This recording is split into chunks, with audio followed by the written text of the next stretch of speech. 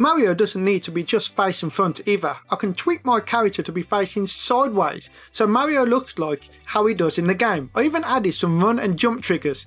Check them out. You can control your trigger animations in a couple of different ways by using motion settings.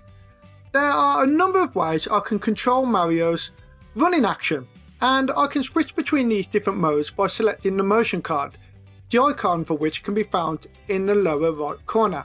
Now, the first mode I could set up is loop, and you can click to toggle it on and off.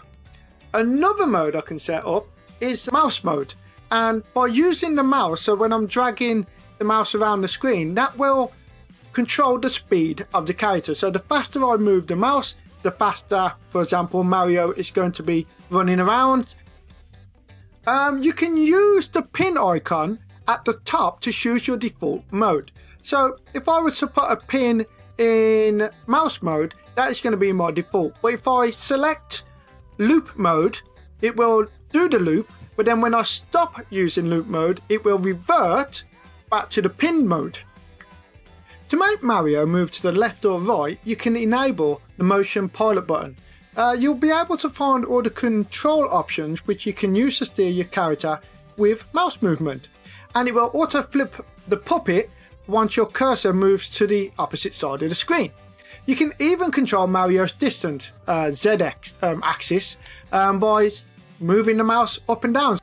Let me show you a trick. Here's how to make a scroll animation like a classic Mario game. Right, first let's turn off the Y-axis trigger and the scaling option and only let X cursor axis drive the animation direction, so the horizontal movement.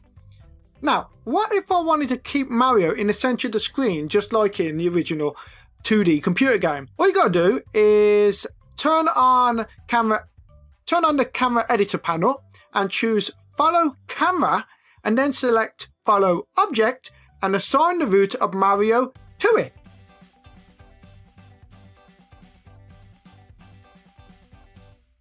Now simply click the camera to trigger. Then you can use the tracking camera, follow cam, to keep Mario in the center and he can run forever.